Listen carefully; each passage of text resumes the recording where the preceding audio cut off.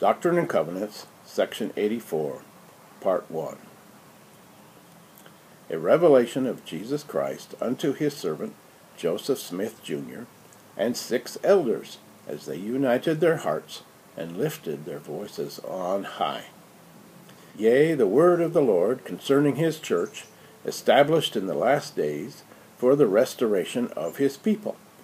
as he has spoken by the mouth of his prophets, and for the gathering of his saints, to stand upon Mount Zion,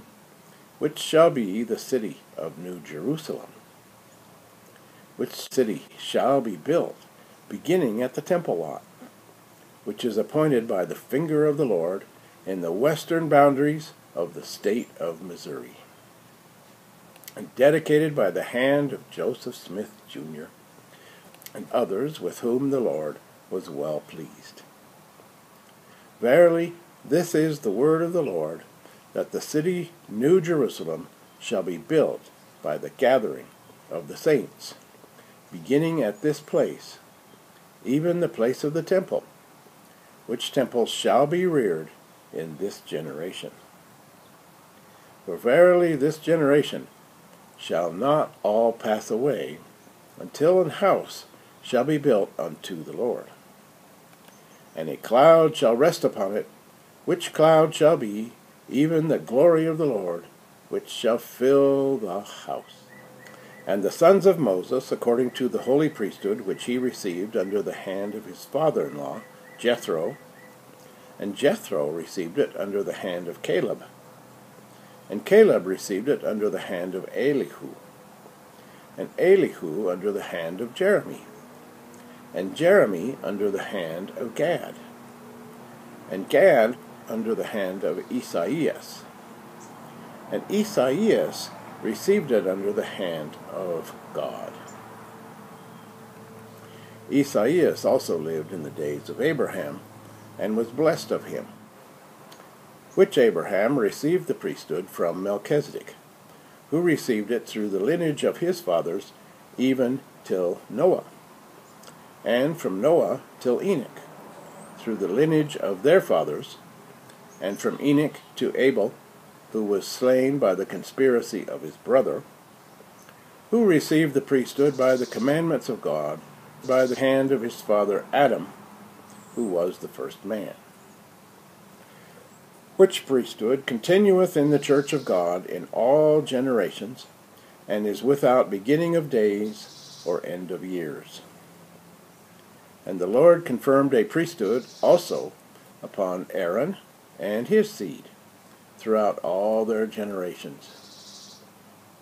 which priesthood also continueth and abideth forever with the priesthood which is after the holiest order of God.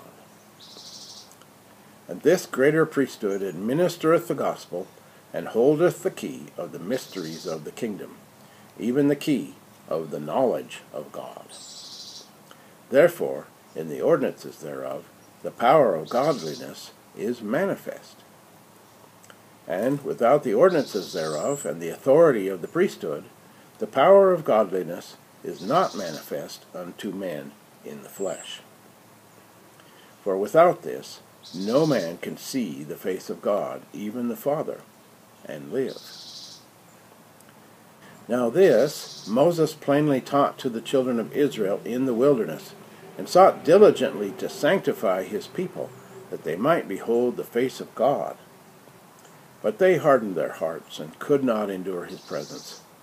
Therefore the Lord, in his wrath, for his anger was kindled against them, swore that they should not enter into his rest while in the wilderness, which rest is the fullness of his glory. Therefore he took Moses out of their midst, and the holy priesthood also, and the lesser priesthood continued, which priesthood holdeth the key of the ministering of angels, and the preparatory gospel,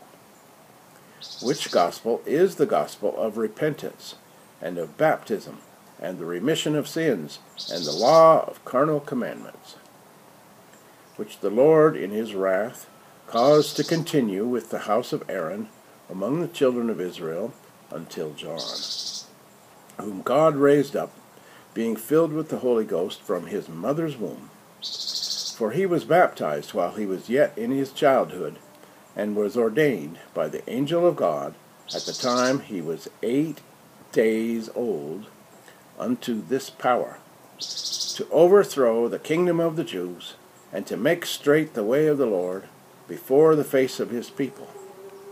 to prepare them for the coming of the Lord, in whose hand is given all power.